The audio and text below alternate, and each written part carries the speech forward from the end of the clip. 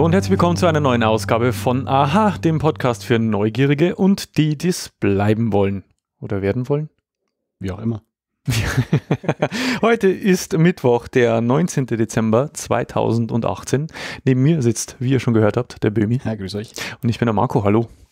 Wer das Konzept unseres Podcasts noch nicht kennt, wir beide sind sehr neugierig und stellen uns am Ende jeder Episode abwechselnd eine Frage, die das Gegenüber dann in der darauffolgenden Folge beantworten darf. Richtig. In der letzten Episode habe ich dir eine Frage beantwortet. Weißt du noch, welche das war? Ich wollte wissen, wie das Internet funktioniert. Genau, und das habe ich dir, glaube ich, in aller Breite... Im gesamten Breitbandspektrum? Genau. Habe ich dir das und unseren Hörerinnen und Hörern erklärt. Und dann habe ich dir am Ende der letzten Episode ebenfalls eine Frage gestellt. Ich wollte nämlich von dir wissen, wie ein Sozialstaat funktioniert. Jo, ich habe mich da mal rangemacht. Ich habe auch meine alte Zulassungsarbeit tatsächlich ausgegraben. Du hast sie gefunden? Ich habe sie gefunden. Und du konntest sie noch lesen? Ich konnte sie noch lesen. Ja, die war ja ordentlich formatiert und gelayoutet. Ach so, war ja nicht handschriftlich oder so. Nee, muss ich abgeben. Konnte ja sonst keiner lesen. Nee, ich habe sie tatsächlich gefunden. Ja. Jetzt Ton besser. Aha, schön. Ich habe es tatsächlich gefunden und ausgegraben und durchgeackert und konnte da auch ein paar Informationen rausziehen, wer die mal lesen möchte. Das war ursprünglich mal als Konzept für eine Unterrichtssequenz gedacht, für die Realschule. Ich glaube 8. oder 9. Klasse, vom Brutto zum Netto quasi. Und da ist natürlich auch sind die Sozialversicherungen natürlich auch ein Teil. Und war mir eine große Hilfe. Das kann man nachlesen. Das kann man nachlesen. Wer es gern mal lesen möchte, die 100 Seiten, kann gern anfordern. Nein. Plus irgendwie 60 Seiten Unterrichtsmaterialien. Würde jeder empfehlen, lieber diese Episode zu hören. Ja. Weil du uns das natürlich jetzt erklären wirst. Ich hoffe. Na gut, Sozialstaat. Also ein Sozialstaat oder der Sozialstaat hat schon eine relativ lange Tradition. Es gab bereits in der Antike und im Mittelalter gab es schon Versuche, die materielle Not der Bürger zu lindern. Hatte damals natürlich eher den Hintergedanken, es sollten Aufstände vermieden werden. Weil wenn das Volk Hunger hat, wird es sauer und dann geht es oft dem Regierenden an den Kragen. Das heißt, was ist so der Grundgedanke eines Sozialstaats? Komme ich gleich. Der übernächste Satz. Entschuldigen Sie bitte, fahren Sie fort. Ja. Genau. Im antiken Rom beispielsweise waren Sozialleistungen, da gab es Getreide als Sozialleistung, aber nicht abhängig vom Einkommen, so wie heutzutage. Das heißt, es war abhängig vom Stand. Also konnten auch reiche Römer sich Getreide auf Staatskosten besorgen. Was ja unserem Gedanken vom Sozialstaat eher widerspricht.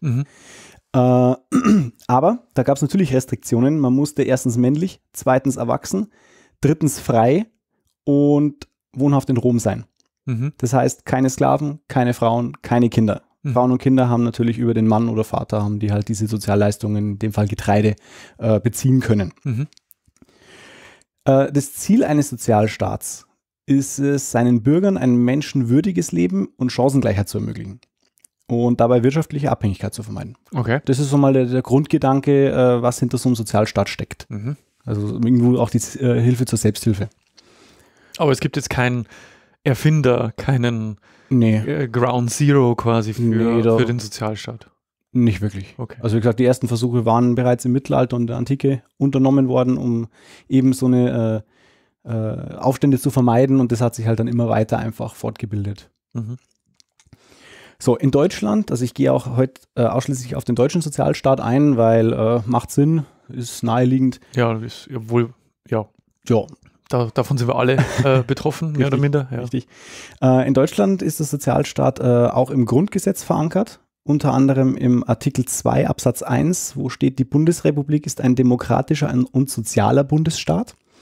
Im Artikel 28 Absatz 1 steht, die verfassungsmäßige Ordnung in den Ländern muss den Grundsätzen des republikanischen, demokratischen und sozialen Rechtsstaats im Sinne dieses Grundgesetzes entsprechen. Wir haben hier schon zweimal diesen Sozialstaat tatsächlich auch schon beim Namen benannt. Und selbstverständlich auch aus Artikel 1, die Würde des Menschen ist unantastbar, ergibt sich sozusagen abgeleiteten Anspruch auf ein Existenzminimum, dass ein Mensch in Menschenwürde leben kann. Okay. So ist es, das sind die 3 Grundpfeiler aus dem Grundgesetz, aber wird noch an mehreren Stellen natürlich genannt, überall in der deutschen Gesetzgebung auch. Wie kam es denn in Deutschland selbst zum Sozialstaat? Mitte bis Ende des 19. Jahrhunderts war ja die Industrialisierung gerade mal so richtig am Werkeln. Es gab mehr Industriemitarbeiter, ungefähr 6 Millionen bis Ende des 19. Jahrhunderts. Vorher waren es, glaube ich, so um die 600.000, da 800.000. Da kam ja auch die Rüstung dazwischen, oder? Ja, kommt auch noch. Ach so, okay. Kommt auch noch, aber wir sind jetzt momentan noch Ende des 19. Jahrhunderts, wo es halt wirklich viele Industriearbeiter gab. Und unser guter Otto von Bismarck, der wollte durch die Einführung öffentlicher Sozialversicherungen die Arbeiter an den Staat binden. Und gleichzeitig aber auch wollte er eine Spaltung der oppositionellen Kräfte der Liberalen und Sozialdemokraten damit erreichen, dass sich die ein bisschen fetzen und er da seine Vorteile rauszieht. Also nichts ohne Hintergedanken mal wieder. Ja, wie immer. Bereits 1873, 1890 und 1900 gab es schon nationale Schulkonferenzen zur Einigung des Schulwesens. Naja gut, wir wissen, wie das alles ausging.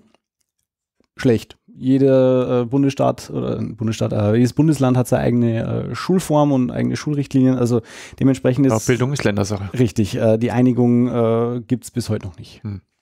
Super. Gell?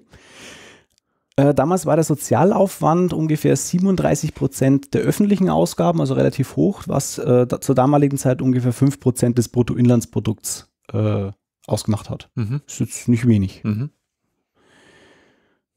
Es gab bereits auch Anfang des 20. Jahrhunderts sogenannte Schlichtungsstellen im Fall von Arbeitskonflikten, also so Schiedsgerichte, würde man heute vielleicht sagen. Das ist auch ein Teil von einem Sozialstaat, auch die Arbeitnehmer natürlich auch unter seine Fittiche zu nehmen, klar. Also so eine Art Arbeitsgericht dann, oder? Ja. Genau. Ja. 1918, wie wir alle wissen, war das Ende des Kaiserreichs. Da war Ende und die Weimarer Republik hat ihren Ursprung in diesem Jahr. Da wurde auch schon der 8-Stunden-Tag eingeführt und Tarifvertragsfreiheit. Das ist komisch, meiner hat immer 24. Ja, komisch, ne? Und dann kommt noch. Genau, und auch zu dieser Zeit wurde bereits eine Tarifvertragsfreiheit etabliert, was wir ja heute immer noch haben. Ja. 1920 kam... Das war 1918. 1918. Kam schon die Tarifvertragsfreiheit, okay. Richtig. 1920 wurden die ersten Betriebsräte errichtet, also auch schon relativ lang her, und auch ein Schulgesetz reformiert. Vorher gab es sogenannte Vorschulen vom Gymnasium und ab dann gab es eben keine Vorschulen mehr, sondern die Grundschulen mit den Klassen 1 bis 4. Zur Einkommenssicherung wurde damals nach dem Ersten Weltkrieg natürlich auch eine Schaffung der Kriegsopferversorgung etabliert. Also alle, die irgendwie im Krieg irgendwas mitgenommen haben, wurden halt auf staatliche Kosten unterstützt. Das ist auch Sozialstaatswesen. Von 1923 bis 1928 gab es in Deutschland bekanntermaßen einen wirtschaftlichen Aufschwung, wohin 1927 eine obligatorische Arbeitslosenversicherung etabliert wurde. 1928 gab es dann langsam einen Abschwung und damit auch Probleme durch diese Arbeitslosenversicherung. Richtung Weltwirtschaftskrise bewegen wir uns da, immer mehr Arbeitslose, desto mehr muss die ALV natürlich einspringen. So, zack, und schon sind die ganzen schönen gebunkerten Reichsmark wieder weg. Verstehe. Ja? Weitere Reduzierungen gab es in der Zeit dann auch im Bereich des Wohnungsbaus und der Einkommenssicherung, was natürlich, und das wissen wir alle, zum erhöhten Stimmanteil bei den Nationalsozialisten führte. Dadurch hat sich halt diese NSDAP natürlich sehr hervorgetan und 1932 mit der Machtübernahme Hitlers war auch das Ende der Weimarer Republik. Mit ähnlichen Mechanismen im Übrigen, wie sie heutzutage die AfD anwendet. Ja, nur so am Rande. Ja. Das wiederholt sich. Ja, also auch erstmal immer auf alle und jeden geschimpft. Alle sind schuld an der Misere, außer man selbst. Und schon hatten sie Zulauf. Richtig. Und merkt man ja heute auch ganz gut wieder. Genau, 1933 dann Auch nach der Machtübernahme wurden dann die Gewerkschaften und die Parteien aufgelöst. Es gab nur noch die eine große Partei und wurde alles von oben vorgegeben. Die organisatorische Vielschichtigkeit des Sozialversicherungssystems, das bis dahin schon etabliert war, blieb aber seltsamerweise erstmal erhalten. Okay. Also hat sich nicht viel geändert.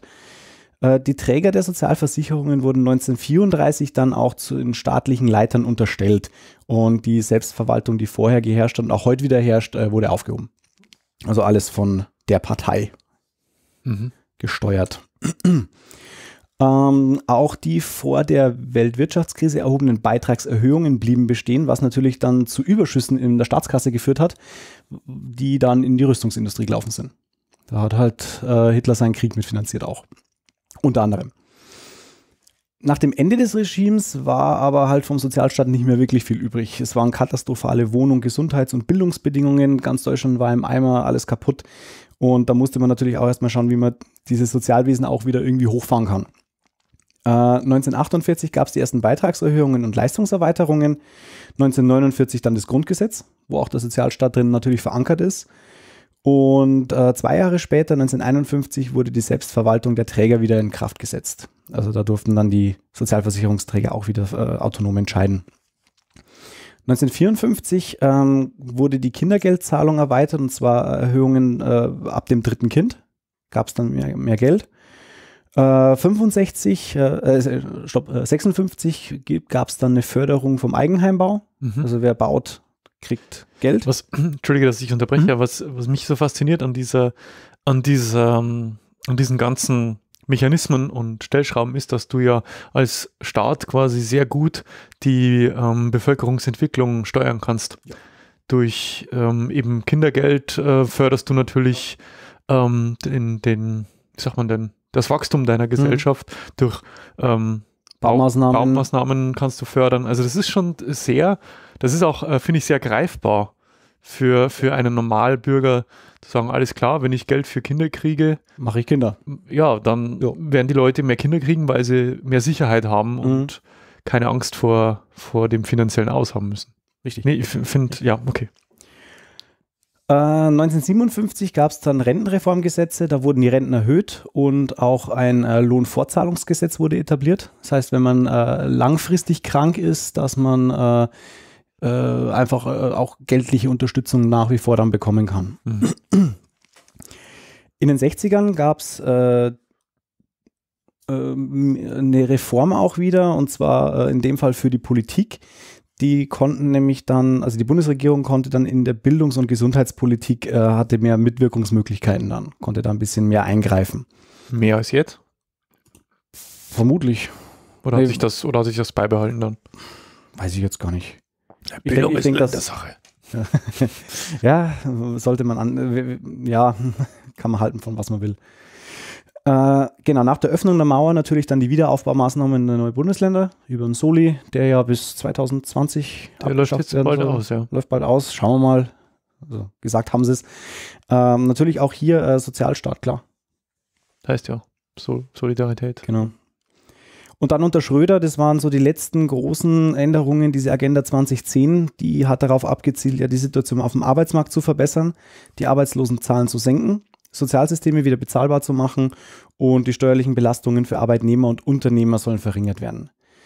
Hat sich natürlich alles ganz knorke angehört, hat aber ging wohl ein bisschen daneben. Also es sind einige Sachen, die halt daraus entstanden sind. Ich sage jetzt nur Hartz IV, das ja nicht zu dem geführt hat, was man sich erwünscht hat, glaube ich. Es gibt halt immer noch sehr viele Menschen mit sehr wenig Lohn, die auch unter der sogenannten Armutsgrenze einfach leben, die ja, glaube ich, bei 1.000 Euro im Monat ist. Ich weiß gar nicht. Irgendwie 900, die haben es vor kurzem angehoben, irgendwie 1.000 Euro, glaube ich. Studium und eine gute Ausbildung sind auch heute noch kein Garant für eine Jobsicherheit. Ich denke da immer auch nur an die ganzen Wissenschaftsetablissements, also Universitäten und so weiter. Da ist bei Weitem nicht mehr so, dass wenn man an die Uni geht zum Forschen, dass man auch gesicherte Stellen hat. Das sind alles Jahresverträge, die immer wieder verlängert werden oder halt auch nicht. Dann hast du noch dieses, Wissenschaftszeitgesetz und lauter solche Geschichten, die dem Ganzen ein bisschen entgegenwirken. Also es ist nicht so rosig alles. Dann großer großer Bereich Minijobs.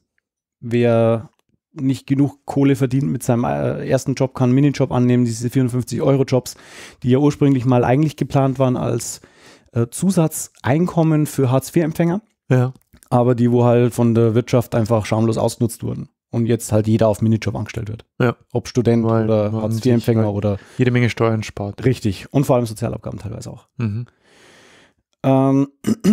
Die Alten- und Kinderpflege ist nach wie vor mangelhaft. Unser Jens Spahn versucht immer noch nach wie vor das System komplett an die Wand zu fahren, habe ich das Gefühl. Schauen wir mal, was da noch rauskommt. Und ja, die Kluft zwischen Arm und Reich wird immer größer. Und da kann man auch wieder Max Otthoff zitieren. Soziale Gleichheit ist, wenn die Schere zwischen Arm und Reich in gleichem Maße auseinandergeht. Mhm.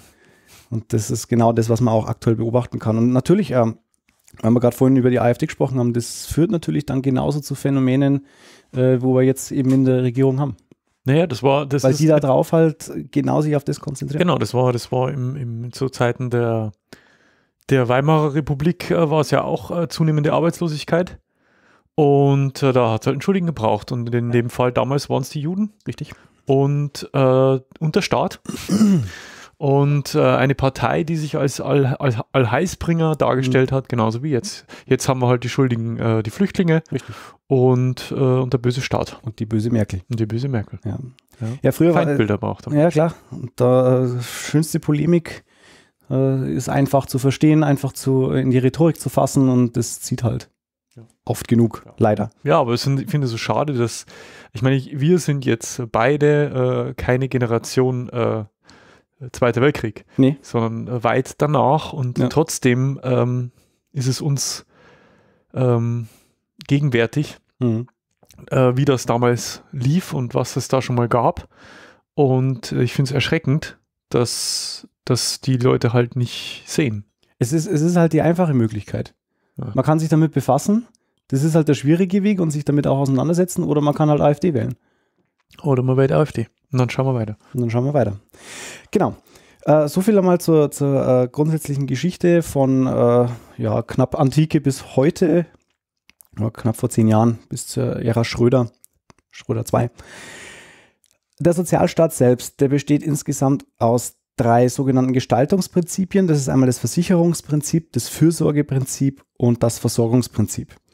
Daneben gibt es die 3 Wirkungsprinzipien, einmal das Äquivalenzprinzip, das Solidaritätsprinzip und das Subsidiaritätsprinzip. Okay. Die werde ich jetzt im Nachfolgenden noch ganz kurz erklären. Zum Glück. Du hast das Fragezeichen gesehen über meinem Kopf. Ja, ich wollte eigentlich so, werft mal Google an und guckt selber nicht. Nee, ich erkläre es in aller Kürze und Würze. Also das Versicherungsprinzip besagt, dass es abschätzbare Risiken gibt, die grundsätzlich mal jedes Mitglied der Gesellschaft treffen können. Und diese Risiken, die abschätzbar sind, die werden von der Gemeinschaft getragen. Es wird durch Beitragszahlung wird dieses Versicherungsprinzip gewährleistet. Also jeder, der halt Sozialabgaben zahlt halt da rein, sodass, oder auch bei Privatversicherungen, so ich zahle einen Beitrag und kriege dafür eine Leistung. Also typisch Krankenversicherung, oder? Krankenversicherung, jegliche Versicherung eigentlich. Auch wenn ich heute eine Autoversicherung abschließe, ist das Gleiche. Ich gehe da hin, ich zahle Beiträge und wenn was passiert, dann zahlen sie vielleicht. Genau, und das ist dieses Versicherungsprinzip im Sozialstaat ist halt nicht individuell, sondern kollektiv. Ja. Das Fürsorgeprinzip, das ist eine Absicherung im Notfall. Da gibt es keine Beitragszahlungen, aber einen Anspruch auf Hilfeleistungen. Mhm. Genau, es gibt keine festgelegten Leistungen, sondern nach Individualbedarf werden die geregelt. Und da ist eine Prüfung notwendig. Beispiel hierfür wäre zum Beispiel das Wohngeld. Mhm. Ah ja, okay. Du zahlst ja nichts dafür oder du zahlst keine Versicherung oder zahlst keine Beiträge, dass du mal ein Anrecht auf Wohngeld hast. Aber wenn du bestimmte soziale Bedürfnisse oder Mindestanforderungen nicht erfüllst, dann hast du Anspruch auf Wohngeld. Genau. Also da geht es halt meistens auch wieder einkommensabhängig. Ja. Und das Versorgungsprinzip, das besagt, man hat einen Anspruch auf spezielle Leistungen durch besondere Tätigkeiten. Und da kommen jetzt die Beamten ins Spiel. Beamten bekommen durch dieses Versorgungsprinzip natürlich entsprechend auch ihre Rente oder ihre Pension, weil die in einem ganz bestimmten Treueverhältnis zum Staat stehen. Mhm. Dürfen nicht streiken. Ja. weil sie unzufrieden mit der Arbeit sind. Uns als Arbeitnehmern oder regulären Arbeitnehmern steht es frei, jederzeit in Streik zu gehen. Aber der Beamte darf das nicht, weil der ich weiß nicht, wie das Wort heißt, der hat halt so eine, ja, durch dieses spezielle Treueverhältnis darf der nicht streiken. Das ist halt so. Und dafür kriegt er halt aber seine Entlohnungen und seine Fürsorgeansprüche und zahlt halt auch keine Beitragszahlungen. Ja. Okay, das waren jetzt mal die ersten 3 Prinzipien. Dann kommen wir zum Äquivalenzprinzip, das erste Wirkungsprinzip. Das ist eine Grundlage der privaten Sicherung. Das heißt, Beiträge und Leistungen richten sich nach dem Risiko. Mhm. Zum Beispiel die private Krankenversicherung. Mhm. Private Krankenversicherung wird dir immer sagen, okay, was arbeitest du? Und nach dem bemisst sich dann dein Beitrag. Mhm. Ja gut, das wird aber auch nach Alter und klar. Vorerkrankungen und so weiter. Kommt alles zusammen. Da muss ich gleich mal einhaken, weil da natürlich immer wieder eine Diskussion aufkommt, in puncto Krankenversicherung ist, was ist, wenn einer Extremsportler ist? Das musst du zum Beispiel nirgendwo angeben. Mhm. Ja. Ja, du musst vielleicht Vorerkrankungen angeben und dein Alter ist relevant. Natürlich auch die Höhe deines Einkommens, weil es ja immer meistens ein prozentualer Anteil ist, aber wenn du halt, keine Ahnung, dich jedes Wochenende vom Helikopter in den Alpen das wird nicht abgefragt? Echt jetzt? Krass, komm, egal. Aber Rauchen wird abgefragt, oder? Es ist ja auch, es ist auch wie gesagt, das ist ja das Prinzip des Sozialstaats und deswegen, ich will das jetzt nicht. Ach so, bei der gesetzlichen, klar. Ja, ich will das jetzt nicht schlecht reden, ja, ganz im Gegenteil, sondern ich finde es gut, dass es sowas gibt, aber auch das muss ein Sozialstaat abfangen. Richtig. Wobei wir hier ja jetzt reden von so Abfragen, ist er Raucher, ist er Extremsportler oder so, bei den privaten Versicherer mit Sicherheit. Die werden das abfragen. Also ich habe wenn ich sage nein. Nachweisen kann man es nicht. Ja? Ja. Aber ich habe wann war das? Letztes Jahr habe ich eine Berufsunfähigkeitsversicherung abgeschlossen. Und da wurde auch entsprechend meiner Tätigkeit, wurde ich in ein Raster gesteckt, welche Risikogruppe ich bin und danach bemisst sich mein Beitrag. Also da wurde auch abgefragt. Aber ist ja Privatvorsorge. Ja, okay. Das Solidaritätsprinzip, das ist, glaube ich, so ziemlich das bekannteste. Das heißt, die Beiträge bemessen sich nach dem persönlichen Bedarf. Das Kriterium der Beurteilung ist hierbei das Arbeitseinkommen. Mhm. Die Versorgung ist unabhängig von dem. Und das Prinzip ist quasi einer für alle und alle für einen. Das heißt, keiner hat eine Benachteiligung, weil er ein geringeres Einkommen hat, zum Beispiel in der gesetzlichen Krankenversicherung. Man zahlt immer anhand seines Einkommens, kriegt aber die gleichen Leistungen wie jemand, der jetzt mehr oder weniger zahlt. Mhm. Ich gehe genauso zum Arzt, kriege genauso meine Behandlung, zumindest als Kassenpatient. Ja. Solidaritätsprinzip. Vielleicht kriegst du nicht sofort einen Termin. Ja. Also wir zahlen alle quasi in einen großen Pot ein und wer was braucht, der wird daraus bedient. Und das Subsidiaritätsprinzip, das letzte Wirkungsprinzip ist, jede soziale Absicherung kann natürlich nicht vollständig durch den Staat getragen werden. Klar. Man erzieht die Menschen irgendwo auch zu einer Eigenverantwortung und zur Selbsthilfe. Ist auch klar. Ja. Genau. Beispiel hierfür Hartz IV. Hartz IV wird ja nicht aus der Sozialkasse bezahlt. Die Träger sind nicht die Versicherer, also die staatlichen Geschichten, ja, die staatlichen schon, aber es sind jetzt keine Sozialkassen, die da zahlen, sondern es ist halt die Bundesagentur für Arbeit. Und die wird aus Steuereinnahmen finanziert. Mhm. Arbeitslosenversicherung? Nee. Hartz IV ist keine Arbeitslosenversicherung. Komme ich nachher noch drauf. Okay. Wie gesagt, Hartz IV, Arbeitslosenversicherung wird aus Sozialabgaben bezahlt. Ist ein anderer Pot. Hartz IV wiederum wird aus Steuergeldern bezahlt. Okay. Okay, wie läuft es denn jetzt eigentlich in Deutschland? Und der Kern unseres Sozialstaats ist natürlich unser Sozialversicherungssystem. Mhm. Das jeder, wenn er seinen Arbeitslohnzettel kriegt, schaut er oben drauf und freut sich und schaut unten drauf und denkt sich, meh. Geht halt einiges weg. Und das ist genau das, was in unser Sozialversicherungssystem in Deutschland einfach einläuft. Das ist ein Zweig der sozialen Gesetzgebung, gibt es noch viele mehr. Jeder Mensch kann, wie gesagt, sich in einer Situation der Not befinden und ist auf Hilfe angewiesen. Deswegen ist es auch nötig, sich auf ein System der sozialen Versicherung verlassen zu können. Unter dem Oberbegriff soziale Sicherung verstehen wir alle Regelungen, die den Mensch vor äußerer Not bewahren. Mhm. In Deutschland wird diese Sicherung an das Grundgesetz gekoppelt. In Paragraph 1 Sozialgesetzbuch 1, da gibt es 12 insgesamt von den Sozialgesetzbüchern, heißt es soll dazu beitragen, ein menschenwürdiges Dasein zu sichern, gleiche Voraussetzungen für die freie Entfaltung der Persönlichkeit, insbesondere auch für junge Menschen zu schaffen, die Familie zu schützen und zu fördern, den Erwerb des Lebensunterhalts durch eine frei gewählte Tätigkeit zu ermöglichen und besondere Belastungen des Lebens auch durch Hilfe zur Selbsthilfe abwenden oder auszugleichen. Und da sind wir wieder beim Artikel 1 vom Grundgesetz. Das ist da ganz, ganz eng verzahnt. Genau, Sozialgesetze sind 12 Bücher insgesamt unterteilt, von denen jedes einen bestimmten Teil der sozialen Sicherung abdeckt. Welche das sind, werde ich jetzt nicht großartig aufzählen, da kann man mal ins Internet reingucken. 12 Bücher, die alle so spannend sind. 12 Bücher. Wie der Fahrplan der Deutschen Bahn. Richtig. Ich habe die damals auch für die in Teilen für meine Zulassungsarbeit durchackern dürfen. Boah, das war Spaß. Nicht schön, nee. Genau, was sind die Teile unserer deutschen Sozialversicherung? Ganz voran natürlich die bekannteste. Die Arbeitslosenversicherung. Nein, die Krankenversicherung. Natürlich auch der größte Batzen. Ja. 15.06.1883, lange her, wurde von Otto von Bismarck ein Gesetz zur Krankenversicherung erlassen. Es gab schlechte Arbeitsbedingungen in den Fabriken, haben wir vorhin schon gehört, Industrialisierung, Arbeitssicherheit gleich null, schwere Abgase etc. etc. Ich möchte nicht wissen, wie viele Leute da gestorben sind. Mhm. Die gab es damals aber nur für Arbeiter und nicht für Angestellte.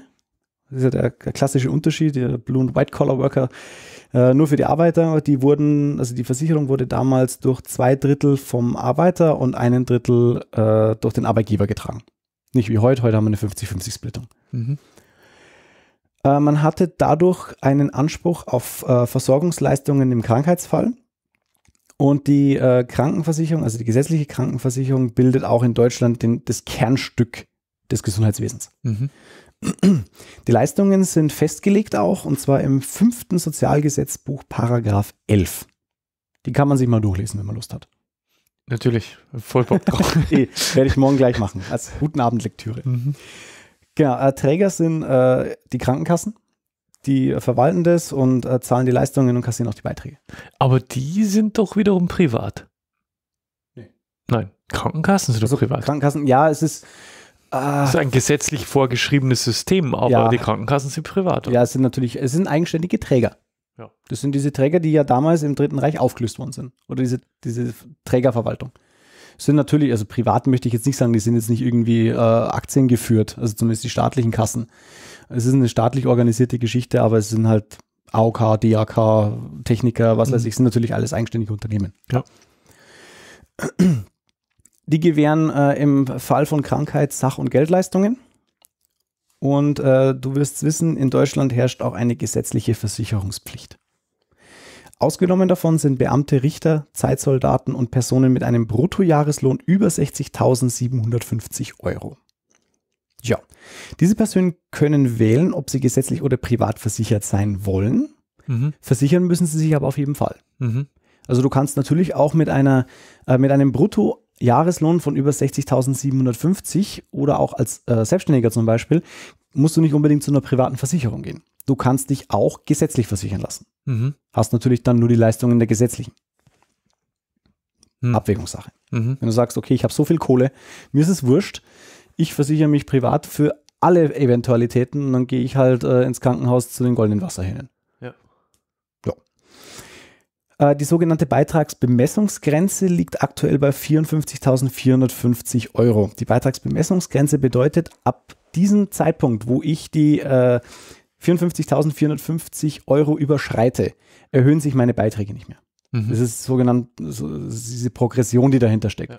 Für jeden Euro mehr zahle ich mehr Abgaben, aber bei eben den 54.000 ist halt Feierabend. Da kann ich jetzt auch 200.000 verdienen, ich zahle nicht mehr ab. Also ich zahle schon mehr Abgaben, aber ist Ende. Ja. ist halt dann Ende, genau.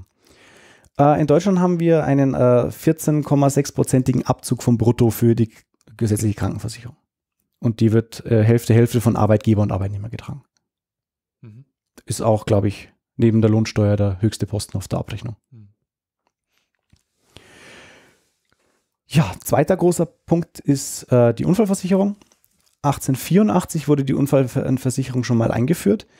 Und die greift bei einem Arbeitsunfall oder einer Berufskrankheit und zielt darauf ab, die Arbeitsfähigkeit wiederherzustellen.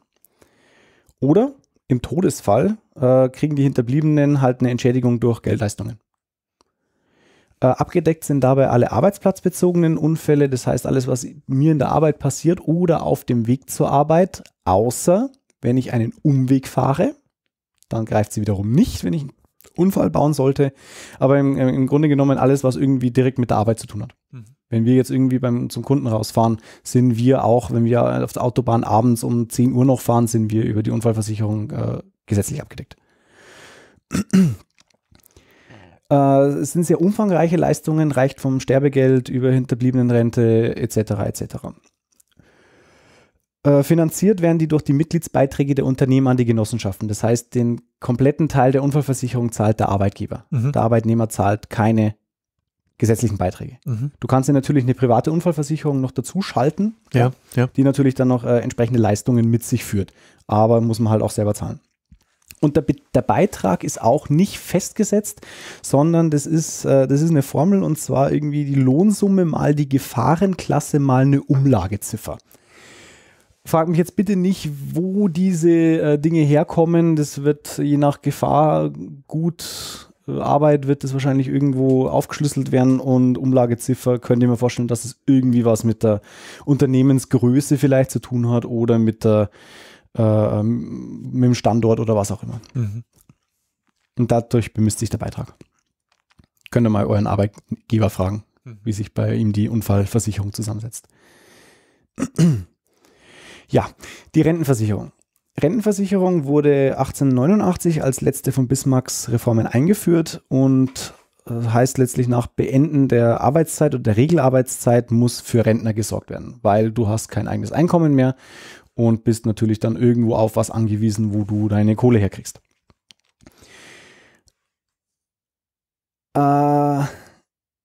Es gibt die Regelaltersrente, die greift, wenn du 67 bist. Dann gibt es eine Rente wegen verminderter Erwerbsfähigkeit und Hinterbliebenenrente wegen zwecks Todesfall, wenn du vor Regelaltersrente stirbst. Mhm. Vom Regeleintrittsalter. Genau. Sozialverträgliches Frühableben. Genau. Das ist einer der besten Wörter überhaupt. Ja.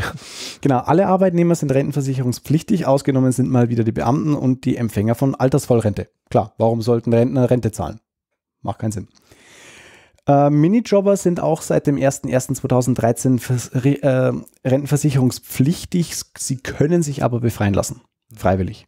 Also ich habe das damals auch, wie ich noch einen Minijob gearbeitet habe, hat es auch irgendwann geheißen, hey du, wie sieht's denn aus bei 450 € Rentenversicherung? Ja, nein, ich habe mich dann dafür entschieden, weil natürlich sich auch die Laufzeit dadurch erhöht. Das ist ja auch ausschlaggebend für die Höhe deiner Rente, die du am Schluss kriegst.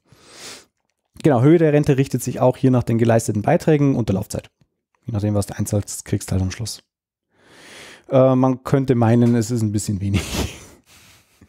Wenn man sich so die Rentenbescheide, die jährlichen anschaut, dann schaut man da so, gut, könnte mehr sein. Ist das ein Brutto oder Netto, was du da von Rentenbescheiden kriegst? Ich glaube, es ist Brutto. Ja, du musst ja keine Sozialabgaben mehr zahlen dann, oder? Oder doch? Das hast mich erwischt. Ich hoffe nicht. Ich hoffe auch nicht. Aber dann wäre es nämlich wirklich wenig, wenn das Brutto wäre. Ich glaube aber, dass du, ja gut, Lohnsteuer hast du natürlich nicht mehr. Ja, aber du Rentenversicherung zahlst du keine mehr, Lohnsteuer zahlst du keine mehr. Aber Krankenversicherung musst du, glaube ich, zahlen. Das ist gut möglich. Krankenversicherung, Pflege und so weiter. Also ich glaube, Sozialabgaben hast du auf die Rente auch noch. Okay, super. Aber ich bin mir jetzt nicht sicher. Aber jetzt ein bisschen weiter runter.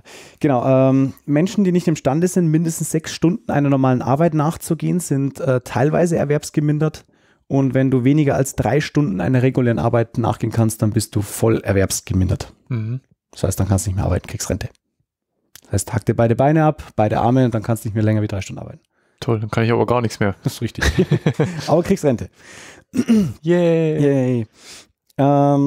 Der Beitrag bemisst sich auf 18,6%. Auch wieder eine 50-50 Aufteilung zwischen Arbeitgeber und Arbeitnehmer. Das ist sogar mehr wie die Krankenversicherung. Das schon, ja. Die Rentenversicherung ist eine besondere Versicherung, weil hier herrscht ein sogenannter Generationenvertrag. Bei der Krankenversicherung ist es ja so, was ich reinzahle, kriege ich jetzt auch gleich, kriegt mein Nachbar jetzt auch gleich, kriegst du jetzt auch gleich. Beim Generationen ist es so, alle laufenden Einnahmen der heutigen Generation, also alles, was wir jetzt erwirtschaften oder an Beiträgen zahlen, kriegt jetzt die Generation der Rentner. Mhm. Das heißt, alles, was mal die Jugend oder die jungen Erwachsenen in 40 Jahren mal erwirtschaften, das kriegen wir. Das kriege ich. Genau. Das heißt, ich zahle nicht für mich eigentlich. Mhm. Ich zahle für meinen Opa. Mhm. Verstehe. Das ist dieser Generationenvertrag. Die Jungen müssen sich um die Alten kümmern. Ja, ist ja auch erstmal sehr löblich. Richtig. Das Problem ist halt, dass es halt immer weniger Junge gibt. Und wenn wir da mal alt sind, wer zahlt dann unsere Renten? Private Rentenversicherung. Ja, das Problem ist halt auch, was ist das Problem? Die Lebenserwartung steigt ja auch oder ist gestiegen in den letzten 50 Jahren, ja, gravierend. Ja. Und das spielt der Rentenversicherung natürlich nicht gerade in die Karten. Nee, nicht wirklich. Früher sind die Leute, was weiß ich, 65 war gut. Mit 50 am Fließband verreckt und mit dem Schubkarren raus und dort stand schon der nächste parat. Genau. Und heutzutage werden die Leute halt, was weiß ich, 80, 90. Ja, meine Oma wird glaube ich 94 jetzt kommendes Jahr und hat gesagt, 100 will sie noch werden. Und dann fliegt sie zum Mars. Stattlich. Ja, also die ist ja auch noch topfit. Also zwar körperlich nicht mehr so gut beieinander, aber geistig voll da. Schöne Grüße. Ja, natürlich neben der Renten- und Krankenversicherung die Arbeitslosenversicherung. Ganz wichtiger Punkt. Endlich. Trinkt er noch sein Bier und freut sich auf die Arbeitslosenversicherung. 1927 wurde ein Gesetz zur Arbeitsvermittlung etabliert und somit der Grundstein für die Arbeitslosenversicherung gelegt. Man ging damals von maximal 700.000 Arbeitslosen aus. Das Problem war, nach der Krise 29 hatten wir 6 Millionen Arbeitslose. Hoppla. Richtig.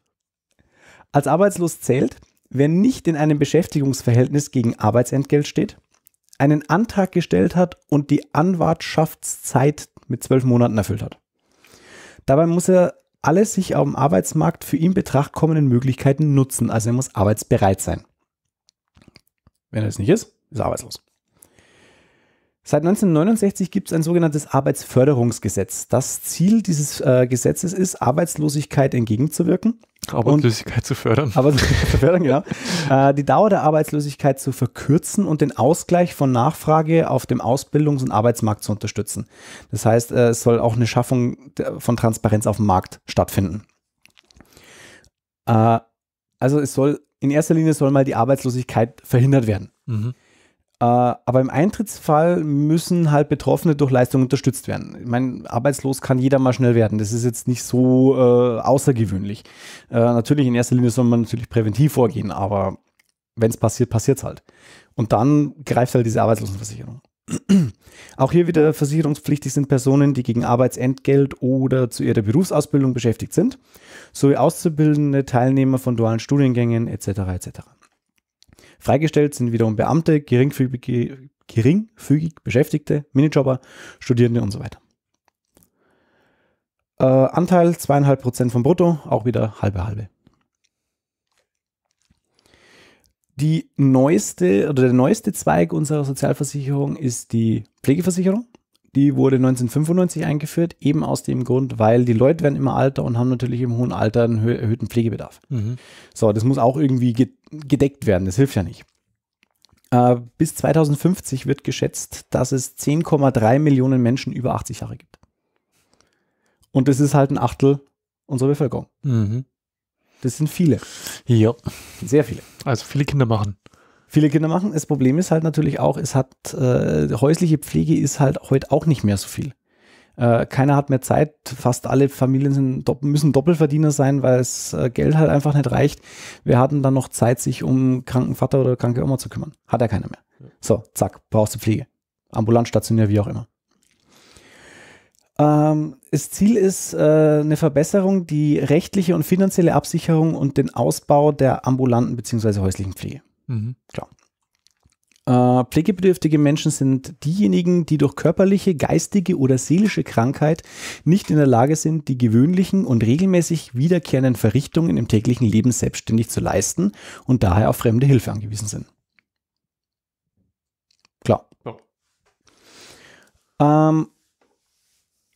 Diese ganze Geschichte wird in Pflegegrade eingeteilt, Pflegegrad 1 bis 5, glaube ich, je nach Schwere. Und seit 2017 heißt es Pflegegrade, vorher waren es Pflegestufen. Die Pflegegrade haben das wohl noch mal ein bisschen aufgeweicht. Ein bisschen verfeinert. Genau, die Pflegestufen vorher waren wohl relativ hart und da war es halt auch schwierig, höher zu rutschen. Die Pflegegrade, da gibt es wohl noch mal eine Aufweichung und da ist es auch ein bisschen einfacher wohl, zumindest in der Theorie, auch eine andere Pflegestufe zu erreichen, wenn du irgendwas in einem bestimmten Grad erreicht hast. Die Leistungen sind natürlich abhängig dann wiederum vom Pflegegrad. Da reden wir von Sachleistungen, Pflegehilfsmittel, Kurzzeitpflege oder eben auch eine vollstationäre Pflege. Also meine Oma zum Beispiel ist ja vollstationär, weil sie halt nicht mehr laufen kann.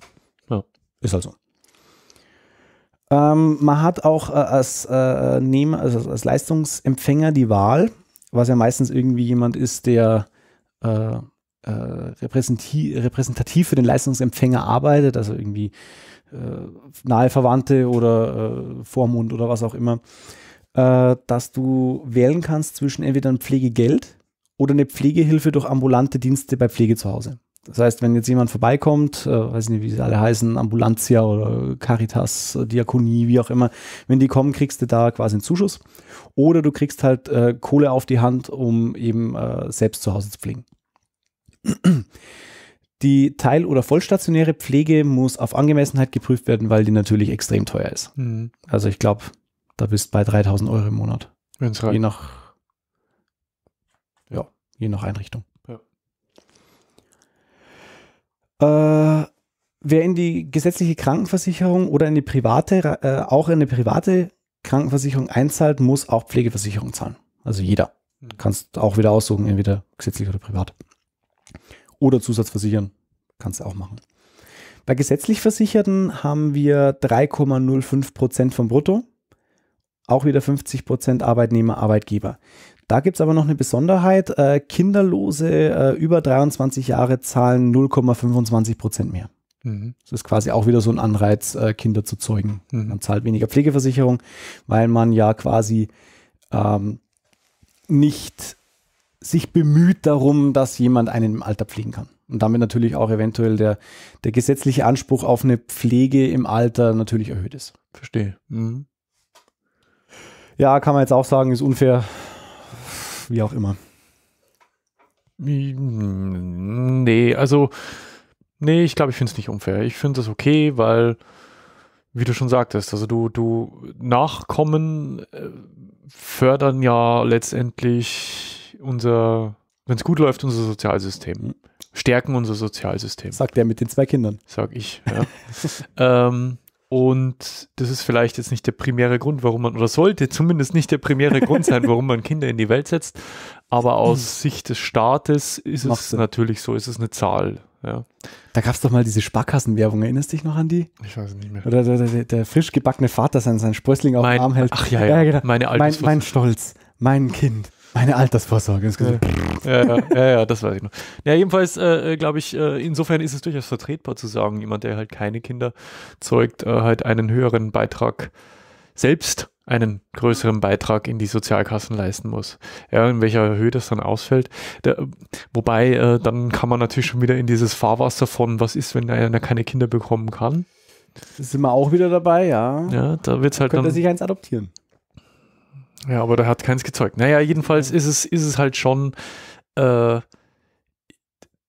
kommt man auch sehr schnell in Diskussionsbereiche rein, wo ich sage, also irgendwann, glaube ich, muss man als Sozialstaat auch irgendwann mal einen Schnitt machen und sagen, okay, ist halt so. Ja?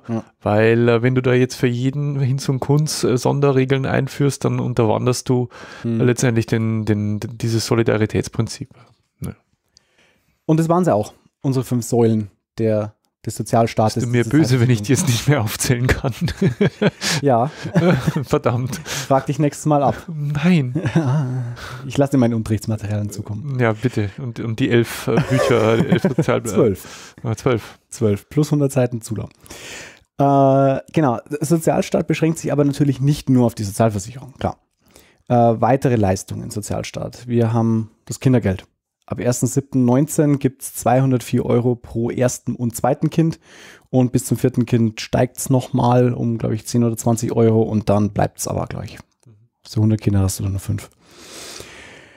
Es gibt das Wohngeld, das ist entweder und das Lustige ist, das habe ich auch nicht gewusst, das Wohngeld kann sowohl ein Mieter als auch ein Eigentümer für sich beantragen. Okay. Selbst auch wenn du eine Immobilie besitzt oder eine Wohnung besitzt, kannst du ein Wohngeld beantragen. Das ist dann zwar bei Mietern ist es ein Mietzuschuss und bei Eigentümern ist es ein Lastenzuschuss. Mhm. Da gibt es halt Kohle für Ausgaben, die ein Mieter hat.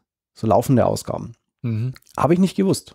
Gibt es auch für Also, ja, aber verstehe ich jetzt nicht. Weil, wenn ich sage, okay, ich kann mir die Wohnung, also das heißt ja für mich jetzt übersetzt, ich kann mir die Wohnung eigentlich nicht leisten. Also als Besitzer, als Eigentümer, weil die Unterhaltskosten zu hoch sind. Vielleicht sind die gestiegen, vielleicht hat man finanziellen Engpass, wie auch immer. Verkaufen. Kann man, wenn man es aber nicht verkaufen will, weil man dadurch, was weiß ich, gibt ja Millionen Gründe, warum man es nicht verkaufen will. Nostalgie, weil der Opa drin gelebt hat, keine Ahnung. Aber du hast auch ein Anrecht auf Wohngeld, wenn du ein Eigentum besitzt. Aber auch, glaube ich, nur, wenn du selbst bewohnst. Also jetzt nicht, du vermietest es und kassierst dann auch noch Wohngeld. Also das, glaube ich, geht natürlich nicht. Ja, jetzt sind wir beieinander. Ja, nee, ja. es ist also schon für selbstbenutztes Eigentum. Ja, okay, ja. Fremdvermieten und dann noch Wohngeld kassieren. Achso, wenn du quasi Hausbesitzer bist und halt dir das Haus eigentlich nicht mehr leisten kannst. Ja, so nach dem Motto. Ja, okay. Genau. Das macht mehr Sinn. Ja, auch Teil unseres Sozialstaats ist natürlich das allseits beliebte und umstrittene Hartz IV. Was auch als Arbeitslosengeld II bezeichnet wird. Mhm. Es soll eine Grundsicherung darstellen, die ein würdevolles Leben ermöglicht. Haha. Paragraph 1, bla bla bla, haha, genau. Es ist in dem Fall auch keine Variante des übergeordneten Arbeitslosengeldes. Es läuft parallel neben dem Arbeitslosengeld. Man muss auch kein Arbeitslosengeld vorher bezogen haben, um Hartz IV zu beantragen. Mhm. Man muss auch nicht arbeitslos sein, um Hartz IV zu beantragen. Es ist eine Ergänzung zu anderem Einkommen bzw. zum regulären Arbeitslosengeld, das aus der Arbeitslosenversicherung läuft. Mhm. Träger hier sind die Bundesagenturen für Arbeit und die kreisfreien Städte und die Kreisstädte, also Steuergelder. Und das ist genau auch der Unterschied zum Arbeitslosengeld. Wir haben hier keinen sozialen Träger dahinter, sondern einen staatlichen, also die Bundesagenturen. Ja. Somit ist es keine Sozialleistung. Es ist kein Arbeitslosengeld, sondern ein zusätzliches, ein Zubrot irgendwo. Wird natürlich gut ausgenutzt, klar, für Leute, die halt keinen Anspruch dran haben, mehr zu wollen oder vielleicht wieder arbeiten zu gehen oder was weiß ich, die sagen, okay, mir reicht es, ich setze mich lieber auf die Couch, anstatt zu arbeiten und versuchen da rauszukommen. Ich glaube, dass das aber tatsächlich ein verschwindend geringer Anteil ist, wenn du mich fragst. Ich glaube nicht, dass jemand gerne, also ich glaube, so weit geht mein Glauben in die Menschheit, dass ich glaube, dass die wenigsten arbeitslos sein wollen. Aber gibt natürlich welche und die kommen natürlich mit dem dann vielleicht auch gut rum. Also ich weiß ja nicht, was momentan der Hartz-IV-Satz ist. Ich weiß es nicht, es ist entwürdigend wenig, aber es scheint wohl oft genug zu sein, weil halt natürlich auch Wohnungen gezahlt wird. Also du hast halt auch fast keine oder wenig Ausgaben, du hast halt keine Mietkosten und sowas. Also ich glaube nicht, dass es Spaß macht. Nee, also ich möchte es auch nicht. Nein. Und es ist natürlich, also bei mir ist es zumindest so, bei mir wäre es jetzt auch zum Beispiel der Stolz, dass ich sage, okay, Arbeitslosengeld, das würde ich mir noch eingehen lassen, weil ist vielleicht eine scheiß Situation momentan oder wie auch immer, aber Hartz IV, ich weiß nicht. Ja, es hat da, sagen wir mal so, ich weiß nicht, ob du öfter mal die Anstalt guckst. Ja. Da ist auch schon mal thematisiert worden und ich sage jetzt mal so, es gibt gewisse Medienschaffende in Deutschland, große Verlagshäuser, von denen sich jeder selber ein Bild machen kann, die alles dafür getan haben, auch quasi Hartz IV zu verdammen und ich sage jetzt mal auch ein soziales Bild vom typischen Hartz IV-Empfänger zu prägen. Ja, klar. Dass Herbert Schwakowiak, der Arbeitslose. Der halt, ist mal das durchaus auch das Image eines Hartz-IV-Empfängers ist weit von diesen teilweise, also von diesen Einzelschicksalen entfernt, sondern es ist tatsächlich eher in die Richtung verschoben, dass es halt Schmarotzer sind. Ja. Und dafür, wie gesagt, ist ein großer Verlag, mit 4 Buchstaben, eine große Zeitung mit 4 Buchstaben nicht ganz unschuldig an dieser Misere. Ja, das stimmt schon. Ich meine, es gibt natürlich, möchte ich nicht abschalten, diese Leute gibt's, klar. Aber mit Sicherheit nicht. Aber ich glaube, dass der Großteil, sobald er im Hartz IV drin ist, schon auch schauen möchte, dass er so schnell wie möglich rauskommt. Ja. Es ist aber nicht einfach. Also es ist schon, sage ich mal, glaube ich, schon schwierig, wenn man einmal in dieses System abgerutscht ist oder reingerutscht ist, dass es dann schon schwer ist, da wieder rauszukommen. Ja. Weil es ist, wie gesagt, durch dieses Image-Problem auch so, ja, ich bin Hartz-IV-Empfänger. Es hat halt so einen faden Beigeschmack. Und wenn du heute zum Arbeitgeber dich vorstellst und sagst, ja, ich bin Hartz-IV-Empfänger, hat der natürlich jetzt schon mal, teilweise vielleicht auch schon mal eine Meinung vorgefertigt und denkt sich, ja, warum? Ja. Ist es denn sinnvoll, den überhaupt einzustellen? Also ich glaube, dass es da wirklich schwierig ist, da wieder rauszukommen. Ja. Ja. Und dann stellt sich vielleicht auch irgendwann so eine Lethargie ein, dass es also wie ein Teufelskreis einfach wird. Weißt du, hast du zufällig Zahlen parat? Nein. Nee. Okay. Du kannst mal googeln, ich quatsch derweil mal ein bisschen weiter. Auch im Sozialstaat in Deutschland bekannt das BAföG, also das Bundesausbildungsförderungsgesetz, ist ja, wie es schon sagt, zur Ausbildungsförderung, ist ein zinsfreies Darlehen für Studenten, für Leute, die meisten Meister machen. Und man muss es halt auch nur zum Teil zurückzahlen. Und je schneller du oder je mehr du auf einmal zurückzahlen kannst, desto weniger, also wird auch noch mal ein bisschen was abgezogen. Ist natürlich praktisch, weil du halt unterm Studium zum Beispiel vielleicht dich auf Studium konzentrieren kannst und nicht einen Nebenjob annehmen musst, ist halt aber auch wieder gekoppelt an verschiedene Faktoren, unter anderem halt auch das Einkommen der Eltern. Ja, ist aber auch schön aus dem Studium ohne Schulden rauszukommen. Auch wenn es nur die Hälfte ist von dem, was du gekriegt hast, aber so ganz ohne macht schon auch Spaß. Ja, ich habe es damals nicht bekommen. Ich habe zwar nicht studiert, aber halt zur Ausbildung hätte ich es beantragt, aber meine Eltern haben zu viel verdient. Ja, wir haben es, glaube ich, auch gar nicht beantragt. Oder ich glaube, beantragt haben wir es, aber ging auch nicht. Aber dann halt mit wobei ich sagen muss, meine Eltern keine Akademiker sind und wenn man sich anguckt, wie viele Stunden meine Eltern arbeiten mussten, um das zu verdienen, was sie verdient haben, fand ich das damals auch ein bisschen unfair. Ja, es ist halt nur das Einkommen relevant. Ne? Und da spielt wie auch immer, war mir nicht vergönnt. Genau. Teil des Sozialstaats natürlich auch der Mutterschutz. Der schützt Mütter während der Schwangerschaft und der Stillzeit. Das heißt, man hat hier einen Kündigungsschutz, man hat entsprechende Beschäftigungsverbote und auch die Aufrechterhaltung des Urlaubsanspruchs. Haben wir in unserer Arbeit ganz oft. Und natürlich die Lohnfortzahlung im Krankheitsfall. Wenn du krank wirst, hast du 6 Wochen lang einen Anspruch auf Gehalt vom Arbeitgeber. Das sind die 42 Kranktage. Geht ja sogar so weit, auch das tangiert uns in unserer täglichen Arbeit sehr häufig, dass durch eine Krankheit einem Arbeitnehmer kein Nachteil entstehen darf, was auch so weit geht, dass wenn jemand normalerweise zum Beispiel Schichtdienst leistet, im Falle der Krankheit auch weiterhin quasi so getan werden muss, als würde er Schichtdienst leisten, dass er dieselben Zulagen bekommt, die er bekäme, würde er Schichtdienst leisten. Richtig. Zumindest 6 Wochen lang, oder? Danach fällt er raus. Zumindest 6 Wochen lang, genau. 6 Wochen lang. Das ist eine Hausnummer. Ja, aber es ist, ich sag mal, gerade, wir haben sehr viel mit Krankenhäusern zu tun. Gerade in dem Bereich ist es halt ein Wahnsinnsthema, ja, weil gerade die Pflegeberufe halt auch sehr viel von Zulagen leben. Ja.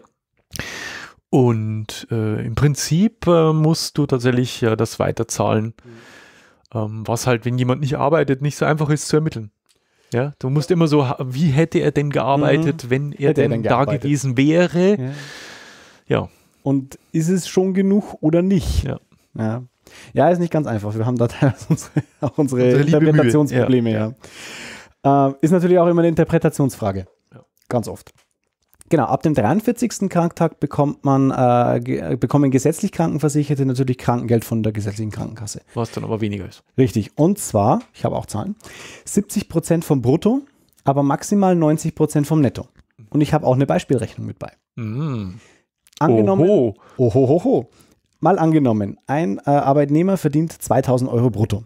Das heißt, nach Sozialabgaben würden ihm 1.373,62 Euro netto noch übrig bleiben. 70% davon 70% vom Brutto, also von den 2.000 Euro sind 1.400 Euro. Und 90% des Bruttos sind 1.236,26 Euro. Davon werden jetzt noch die Sozialversicherungen abgezogen, die zahlst weiter und dann bleiben dir quasi 1.084,51 Euro von ursprünglich mal 1.236. Mhm. Okay.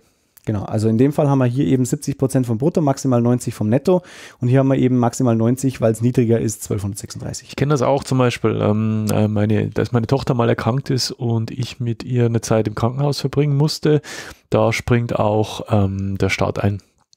Also nicht die reguläre Lohnfortzahlung durch den Arbeitgeber, sondern eben der Staat. Und dann sind es auch, das ist die Quote genauso. Also bei 2.000 Euro fehlen dir ungefähr 250 Euro. Oder 260, irgend sowas. Genau, wird gezahlt für maximal 78 Wochen innerhalb von 3 Jahren für die gleiche Krankheit.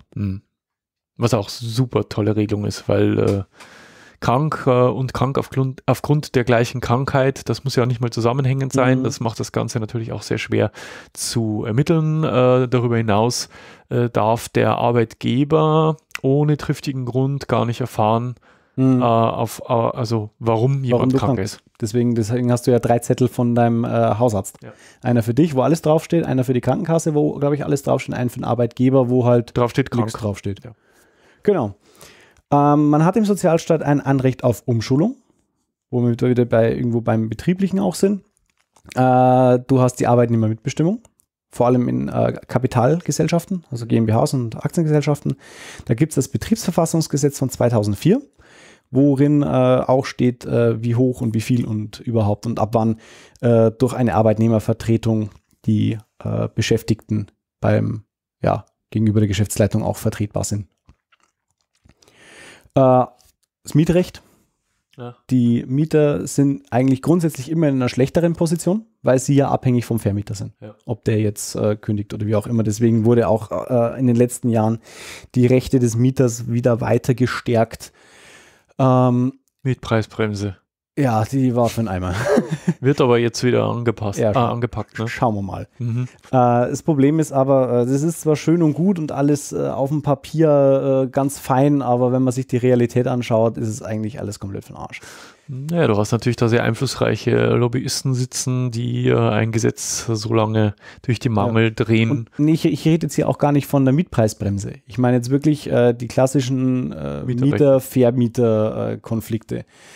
Wenn nämlich heute sich ein Mieter zu heftig beschwert und ein Vermieter vielleicht ein bisschen zu stark auf die Nerven geht, dann sagt er, okay, ich kündige dich wegen Eigenbedarf. So, und weiß es ihm nach. Ja. Ist verdammt schwierig. Ja. Deswegen, also man ist wirklich immer in der schlechteren Position als Mieter, das muss man klar sehen. Ja. Da kannst du noch so einen guten Anwalt haben, aber was bringt's denn? Wenn der Aufwärtstrend, wie Gerhard Polt zu zitieren, wenn der Aufwärtstrend für die Vermieter so anhält, dann wohne künftig, wer will. Ja, ich wohne dann nicht mehr. Richtig. Das Problem ist halt, bleiben wir mal realistisch. Wenn dein Vermieter dir heute eine Kündigung einwirft und du klagst mit dem Anwalt dagegen und du gewinnst den Fall, willst du ja auch nicht mehr in der Wohnung wohnen. Du wirst wahrscheinlich keine schöne Zeit mehr haben. Dadurch. Erstens das und zweitens mal würde ich dem keinen Cent mehr hinten nachwerfen. Also du bist als Mieter immer in der schlechteren Position. Ja. Deswegen, ja, sollte staatlich dann natürlich viel reguliert werden, aber es ist unterm Strich, glaube ich, kommt da nicht wirklich viel herum. Genau, wir haben das progressive Steuersystem, womit wir wieder auch beim Solidaritätsprinzip ein bisschen sind. Die Steuerprogression sagt, die Steuerlast wird je nach Einkommen gestaffelt. Das heißt, du zahlst jetzt nicht mit 100.000 Euro genauso 20% an Lohnsteuer beispielsweise, als jetzt mit nur 5.000. Das ist je nach Einkommen ist es gestaffelt, wie viel du hast oder wie viel du zahlen musst. Aber der Spitzensteuersatz ist natürlich gedeckelt. Also der ist ja, glaube ich, bei 42%. Der wurde ja von 54% irgendwie durch unsere Bundesregierung auf Drücken von wem auch immer wieder gesenkt, sodass wir natürlich eine Bevorzugung der Besserverdienenden natürlich immer noch haben. Also der Spitzensteuersatz, das ist ja auch immer in der Politik immer ein Streitthema. Er ist zu niedrig, ja. Und da sollte auch was getan werden. Sozialer Wohnungsbau, klar. Ja. Der Staat baut Wohnungen, kostengünstige Wohnungen bei den heutigen Mietpreisen, wo einem die Augendeckel durchjagen. Ja, auch da macht das auch gibt es Defizite. Ja, massiv. Sozialer Wohnungsbau, ja. War ja jetzt war letztes Jahr in Passau, da haben es doch diese Pöschel-Quartiere, wollten Investor aus München aufbauen. Ja. Dann haben wir jetzt ein Riesenloch. Haben wir jetzt ein Riesenloch aus dem Grund, weil der OB gesagt hat, okay, du kannst hier schon bauen, aber 20% muss Sozialbau sein. Da habe ich gesagt, nö, mache ich nicht. Mein Porsche Cayenne steht mit Sicherheit nicht neben einem alten Fiesta. Ja. So, damit war das auch vom Tisch. Jetzt sind die Pöschel-Quartiere abgerissen, viele, viele Mieter sind da rausgeflogen und jetzt haben wir ein riesengroßes Loch. Ist auch schön. Ja. Da könntest du Strahl kotzen. Aber gut. Ja, und als letzter Punkt kostenlose Schulbildung. Ja. Jeder hat ein Anrecht auf Schulbildung in Deutschland. Das Schulsystem bei uns ist kostenlos. Wir haben sogar eine Schulpflicht. Wir haben eine Schulpflicht. Auch die Universitäten sind kostenlos zu besuchen. Es gibt vor einigen Jahren wurde ja auch die Studiengebühren abgeschafft. Und es gibt noch den Studentenwerksbeitrag, der aber auch wieder Leistungen mit sich führt. Das heißt, du hast dann, also in Passau zum Beispiel, kriegst halt eine Busfahrkarte. Dann vom Studentenbeitrag wird natürlich alles Mögliche auch an Verwaltungskosten getragen und ganz wichtig, die Subventionierung der Mensa-Unis. Unimensen. Das wird auch durch den Studentenwerksbeitrag mitgezahlt, dass du halt an der Uni kostengünstig essen kannst. Also ein Mittagessen für 3-4 Euro. Das in Passau tatsächlich auch einigermaßen gut ist. Okay. Habe ich nie. Gibt es schlechtere. Ja, wie man sieht, umfangreich und wir sind also in Deutschland entgegen allem Schimpfens, wir haben echt ein gutes Sozialsystem. Ja. Wir haben ein gutes Sozialversicherungssystem. Es muss bei uns theoretisch keiner in Armut leben, auch wenn Armutsgrenze natürlich immer umdefiniert wird, aber theoretisch muss keiner bei uns ein menschenunwürdiges Leben führen. Ja, was nicht heißt, dass es nicht Luft nach oben gibt. Also ich bin kein großer Freund von diesem Argument, ja, guck doch mal, wie es woanders ist. Ich sage immer, das Bessere ist des guten Feind. Also man soll schon ich finde halt, so ein Sozialsystem ist auch immer ein fortwährendes Experiment. Ja.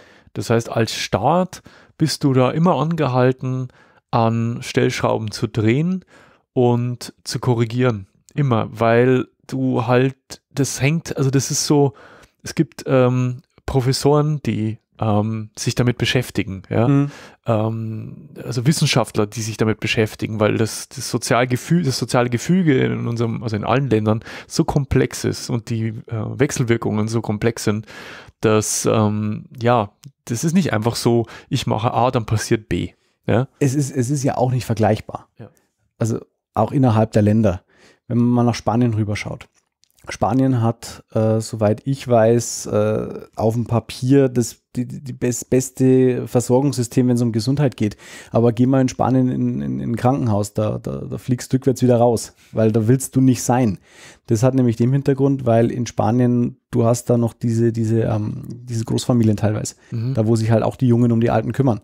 Das heißt, da ist natürlich eine gute Versorgung da. Ja. Aber das spielt halt im internationalen Rahmen alles mit rein. Aber wie gesagt, du willst nicht in Spanien in ein Krankenhaus gehen. Ja, würde ich jetzt eh nicht, aber na gut. Dazu müssten wir auch erstmal nach Spanien gehen. Ja, genau. Nein, ich weiß um unser Sozialsystem und es wird ja auch immer wieder als Gegenargument quasi gebracht, jetzt für Flüchtende, die hier nach Deutschland kommen und sich in das gemachte Netz unseres Nest setzen und sich vom Netz unseres Sozialsystems auffangen lassen. Ganz so einfach ist es dann doch nicht, aber ich finde, ich gebe dir da vollkommen recht, dass wir schon ein sehr, sehr stabiles und auch sehr weitreichendes soziales Netz haben. Aber wie gesagt, unsere Regierung hat Fehler gemacht und man darf ja Fehler machen. Ja. Man darf Fehler machen, wenn man daraus lernt und sie korrigiert. Das bleibt zu hoffen, ja. Da bin ich, wartet man da jetzt, also ich für meinen Geschmack warte etwas ungewöhnlich lange momentan auf die Fehlerkorrekturen und ich wünsche mir, dass das dann nachgesteuert wird, aber es ist immer dann, ja, ein schwerer Kampf. Nee, also wie gesagt, das ist sag ich mal, für im regulären Fall, wenn ich heute krank bin, gehe ich zum Arzt, kriege eine Behandlung und bin dann wieder gesund. Ja. Das ist ein Gut, weltweit eigentlich einzigartig. Guck, in Amerika hat jetzt irgend so ein oberster Verfassungsbundesrichter Fuzzi hat jetzt Obamacare für verfassungswidrig erklärt. damit die Sache ist bald vom Tisch. Die haben doch alle einen Knall. Ja, einer vor allen Dingen. Ja. Ja, also wie gesagt, man sollte das nicht, natürlich nehmen wir das als gegeben hin, weil wir in ein Sozialsystem geboren werden, das über die Jahrzehnte entstanden ist. Aber man sollte sich immer wieder mal vergegenwärtigen, was das für ein hohes Gut ist. Ja, und dass wir alle davon profitieren, und ich sage jetzt mal, ein gutes Sozialsystem sieht man im Idealfall nicht und spürt man im Idealfall nicht. Also ich bin froh, wenn ich die Leistungen unseres Sozialstaates nicht in Anspruch nehmen muss. Aber wenn ich es brauche, sind sie da. Ein gutes Sozialsystem ist wie ein guter Airbag. Ja, gut zu wissen, dass er da ist, gut zu wissen, dass er funktioniert, aber hoffentlich sehe ich den nie. Tja. Das war ein schönes Schlusswort. Unbeabsichtigt dabei sein, aber naja. Ja. Gut, dann bedanke ich mich erstmal ganz herzlich für deine Ausführungen. Es war ein sehr, sehr interessanter, aufschlussreicher Exkurs durch unseren Sozialstaat. Natürlich viele Dinge hat man hat schon mal gehört. Hat man gehört. Also ich denke, dass jeder, der seinen Lohnzettel in die Hand nimmt, dass die wichtigsten Punkte alle schon mal gesehen, gelesen hat. Aber es war schön, dass du das mal so zusammengekehrt hast und uns einen Überblick verschafft hast. Ja, dann bin ich aber auch mal gespannt, welche Frage du für mich hast, die ich dir das nächste Mal beantworten darf. Ja, ich habe überhaupt nicht drüber nachgedacht. Das war so spontan, vorhin so 10 Minuten vor der Aufnahme, verdammt. Ich habe da aber noch was vergessen. So konzentriert bei der Arbeit. Ja, natürlich. Nee, ich habe mich schon immer gefragt, und Marco, ich möchte gern von dir wissen, wie funktioniert denn bitte eine Videospiel-Engine? Boah. Ja. Das ist, wow. Also das ist jetzt mal ein Thema, mit dem ich mich überhaupt noch nie beschäftigt habe. Aber ich bin mir sicher, dass mir das Internet da weiterhelfen wird. Ich denke auch. Nee, hat mich schon immer mal interessiert. Ja. Einmal ein technisches Thema wieder. Ich habe ja letztes Mal schon über das Internet referiert und jetzt darf ich mich wieder mit Computern beschäftigen. Yay! Weil man den ganzen Tag schon nichts anderes macht. Genau, juhu. Ja gut, dann würde ich sagen, machen wir heute mal den Deckel drauf und geben das Wort an euch, ja, liebe Hörerinnen und Hörer. Wir freuen uns nämlich, wie immer, jederzeit über jede Art von Feedback oder Unterstützung. Am einfachsten, ihr erzählt euren Freunden von uns. Ihr folgt uns auf Twitter, Facebook oder YouTube. Ihr kommentiert diese oder jede andere Episode. Ihr schreibt uns eine Nachricht. Ihr bewertet uns auf iTunes oder panoptikum.io. Ihr unterstützt uns via Flatter. Oder ihr kauft über uns bei Amazon ein. Oder lasst uns anderweitig Sach- oder Geldspenden zukommen. Die Links dazu findet ihr wie immer in den Shownotes dieser und aller anderen Episoden und natürlich auf aha.exclamatio.de. Tja, und das war's. Und jetzt bleibt uns eigentlich nur mehr euch für eure Treue zu bedanken. Also wir haben es mittlerweile auf 10 vollgebracht. Immerhin. Ja. Ist das heute Jubiläum? Ja, heute ist Jubiläum. Ja, das hatten wir jetzt eigentlich komplett vergessen. Nein, es ist Jubiläum. Dadurch, dass wir ja, ich sage jetzt mal so grob im Monatsrhythmus aufnehmen, heißt es, uns gibt es ja fast schon ein Jahr. Stimmt. Das geht ja ziemlich schnell. Und ja, wie gesagt, wir danken euch fürs brave Zuhören und für eure Treue. Und wir wünschen euch natürlich ein wunderschönes, besinnliches Weihnachtsfest. Ja, lasst es euch nicht stressen. Nein, versucht zumindest jetzt in den Feiertagen mal runterzukommen. Ich werde es tun. Im Kreise eurer Liebsten. Und ja, das zumindest, also wenn ihr auch mit Weihnachten als Konzept nicht viel anfangen könnt, zumindest einfach diese Ruhe genießen, ein paar freie Tage genießen. Genau. Und den Stress des Alltags hinter sich lassen. Und auch das alte Jahr hinter sich zu lassen. Wir hören uns nämlich erst wieder im neuen Jahr. Das ist richtig. Und dann werde ich guten Rutsch. Genau. Und dann werde ich versuchen, euch zu erklären, wie eine Spiele-Engine funktioniert. Jo. Da bin ich mal gespannt. Na dann. Ich auch. Dann Bleibt uns gewogen. Ja, dann bis nächstes Jahr. Bleibt neugierig und bis nächstes Jahr. Bis bald. Tschüss. Ciao.